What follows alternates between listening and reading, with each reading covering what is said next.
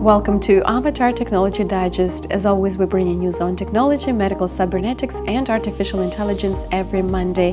And here are the top stories of the last week.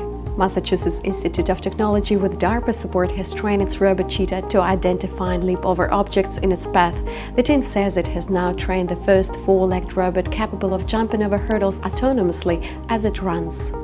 The last time we heard from the researchers working on its Robotic Cheetah project that they had untethered their machine to let it bound freely across the campus lawns. Wireless and with a new spring in its step, the robot hit speed of 6 km/h and could jump 33 centimeters into the air. The quadrupedal robot has now been given another upgrade in the form of a LiDAR system and special algorithms allowing it to detect and leap over obstacles in its path. With an onboard LiDAR system, the machine is now able to use reflections from a laser to map the terrain. This data is partnered with a special algorithm to dictate the robot's next moves. The Robotic Cheetah project has been in the works for a few years now. The team's view is that the efficiency with which Earth's fastest animal goes about its business holds many lessons for the world of robotic engineering. Imagine if you could have a robot that could drive around on crazy terrain for ground surveillance, then lift off for aerial surveillance. That would be a pretty versatile little robot.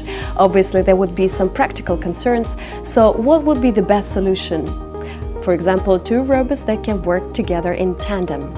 Researchers at the University of California, Berkeley have designed a system that allows its VelociRoach robot to launch an ornithopter micro-aerial vehicle. The 32-gram roachbot was fitted with supports that enables it to carry the 13-gram robotic bird micro-aerial vehicle and can reach speed of 2.7 meters per second, more than fast enough to provide takeoff velocity. The VelociRoach cannot take off from a stationary position. It could be launched by being thrown like a paper airplane, which could provide a better takeoff angle and enough velocity for the robot to continue on its own.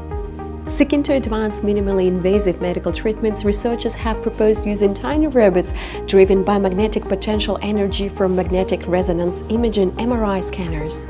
The researchers described the work in a paper presented this week during the International Conference of Robotics and Automation in Seattle.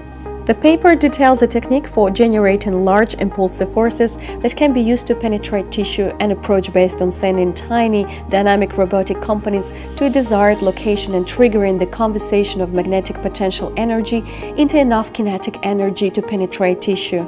Hydrocephalus, among other conditions, is a candidate for correction by the Miller robots because the ventricles are fluid-filled and connect to the spinal canal.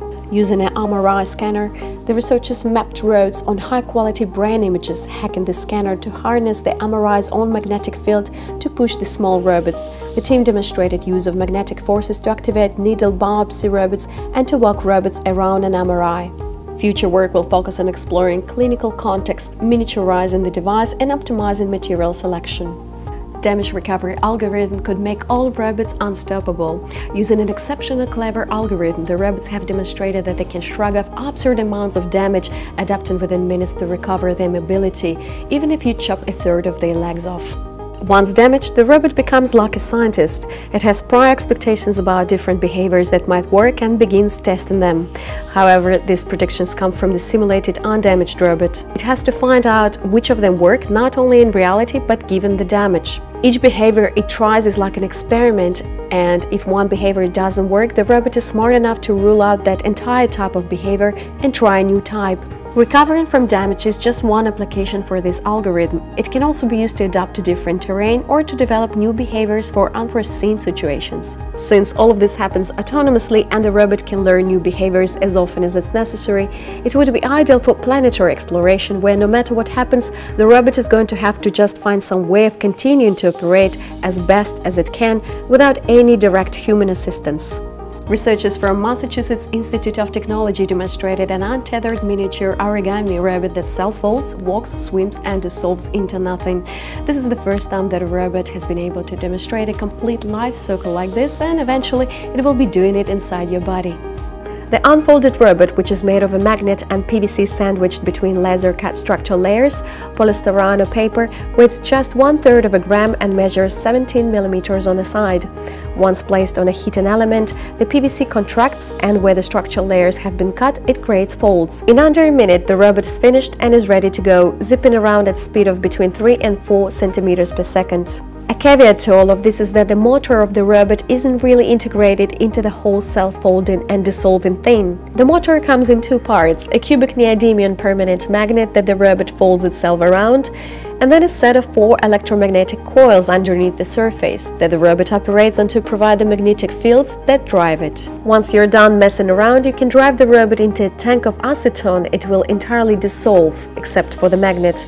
It is also possible to make the structural layer of the robot out of a material that dissolves in water. Making the entire robot dissolve in water is a bit trickier, but the researchers seem confident that it will be possible in the near future. Here's almost all for today. For the dessert, we have prepared amazing footage showing contestants for upcoming DARPA Robotic Challenge that will take place in Pomona, California on June 5th and 6th. Who will win this challenge? Many robots will have to grasp, move, and generally use all their abilities to complete a number of serious tasks, so have a look at the last-minute preparations. And that is all for Avatar Technology Digest. You're welcome to subscribe, follow us on social media, and join the global conversation. Take care and see you next Monday.